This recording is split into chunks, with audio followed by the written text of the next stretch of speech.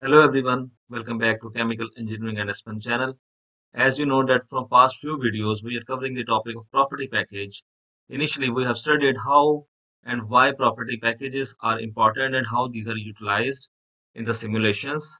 Then we have studied about the different recommendations, Eric Carlson recommendation, Bob Seater recommendation and the CN tree, and in the previous video we have used Aspen Plus Method Assistant to find out which of the property package is suitable. But as I have told you in the previous video that there are two methods of finding the property package or the suitable property package. Number one is the process type and number two is the component type. We have already studied the component type and our focus today will be on the process type. So before starting this video, I would request all of my valuable viewers to please subscribe to the channel, click on the bell icon to get all updates related to this channel. Now we will quickly go to the Aspen Plus and we will see by process type how we can select the suitable property package. Now coming to the simulation interface and going to this method assistant, and just as a recall that the purpose of method assistant is to obtain advice on the most appropriate methods to be used in modeling chemical of interest. So we will click on it, a new window will open, and last time we have selected the component type, today we will select the process type.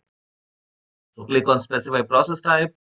Now there are different processes which are available to us, starting from chemical, electrolytic, environmental, gas processing, mineral and metallurgical, oil and gas, petrochemical, polymer, power, refining, and pharmaceuticals. So these are the commercial processes that are available worldwide. And now once we want to simulate such a process, then which of the property package to be used, we will study it today. So let's start from the chemical process. And in general, for a chemical process, we can use an activity coefficient based property package such as NRTL, Wilson, UNIQUAC, and their variances. For preliminary designs, one of the UNIFAC based property method can be used. At high pressures, we can use equation of state method with advanced mixing rules such as Wong-Sadler, MHV1, and so on. If you remember our figure number 2 of Eric Carlson's recommendation, it is the same as represented over here. So the figure 2 actually represents the chemical process. Now in electrolytic system, we have already studied that for electrolytic system, we have to use electrolyte NRTL with RK equation of state extension. Similarly, different types of NRTL can be used. In the same way, Pitzer model can also be used. And if you want to study all of these, you can click on these one by one and you can study all the characteristics. For environmental process, in general, an activity coefficient based property package is appropriate, such as NRTL, Wilson, UNIQUAC, and their variances. If you see, this is the same line which we have studied in the chemical method. So for environmental and for chemical, we can use the same process, but in that case, there were some pressure variations, but here it is not mentioned over here. And then there are different processes, acid gas stripping, acids, hydrocarbon stripping. So you can select one by one that for system of interest, you can specifically choose the property package. Then going to the gas processing, in general, an equation of state-based property method is appropriate, such as Peng-Robinson, SRK, or so on. Or in the HYSYS version, we can use HYSYS-PR or HYSYS-SRK. For natural gas custody transfer calculations, we can use GERG 2008 model. And if you want to study different types like acid gas absorption, gas dehydrations, then you can use certain property package, or if you want to study all these property packages, you can go one by one and you can study it. Going back and going to mineral and metallurgical, for pyrometallurgy, use the solids or fact property method.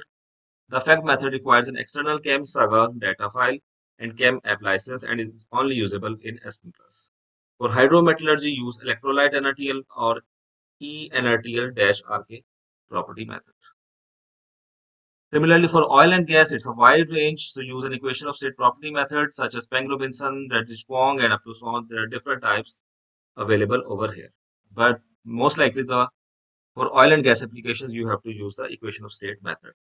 While for chemical, for environmental, for electrolytic system, you have to use the activity coefficient model. Then going to petrochemical, a wide range of property methods can be used depending on the process involved. Both equation of state and activity coefficient models can be applied over here. Now, if your system is of interest is, for example, aromatics, then you have to use activity coefficient method. If your system of interest is ethers production, you have to again use activity coefficient method. If it is ethylbenzene or styrene, then you have to use the equation of state EOS method. So again, it depends on the requirement and the type which you are using.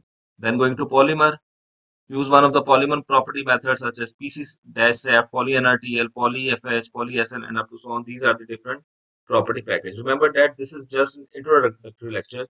Once we will go in detail of all these methods, you will understand how each method can be utilized. Then going to power, obviously in power use PR-BM or RKS-BM with combustion data. Bank for steam cycle applications use one of the steam table methods such as steam TA, steam NBS or IAPWS-95. And I told you in the previous lecture that this is the recent or the current standard for properties of water and steam and is recommended. If you go to the PR-BSM, that is Peng-Robinson cubic equation of state with Boston-Mathias alpha function for all thermodynamic properties. So again, these are different property packages available in Aspen, and we will study it in detail in our upcoming lectures. For refining, we will use BK10, Chow-Seater, and Grayson-Street method. Now you can see that special models which we have defined are coming in the refinery applications. If you see before these, we have studied chemical, electrolytical, and different applications, but there were no special models. So now special models will be applied in refinery applications, and cubic equation of state such as Peng-Robinson or SRK can also be used over here. And last, the pharmaceuticals. So in pharmaceuticals, we mostly use the activity coefficient methods such as NRTL, UNIQUAC, NRTL-SAC, and up to so on. So these are the different processes which are available in the literature, in the working, in the real scenario, and again, the characteristics or the classifications are also available in Aspen Plus. And if you know the certain process type, you can go to that tab and accordingly you can select which of the property package should be used for your system. So that is the overall summary or overall use or overall selection of how to select a suitable property package for a particular application. In the next coming lectures, we will study each property package in detail, starting from different equation of states, activity coefficient, special models, and we will study each property package in deep detail in our upcoming lectures. So I hope you have understood all the aspects of this lecture. If you have any queries, feedback, suggestion, please provide it in the comment box and I will be happy to answer. So that's it from today's lecture. Thank you so much. Please do watch, like, share the video and subscribe to the channel. Also click on the bell icon to get all updates related to this channel. Till then, it's goodbye. Stay tuned for more exciting videos on this channel.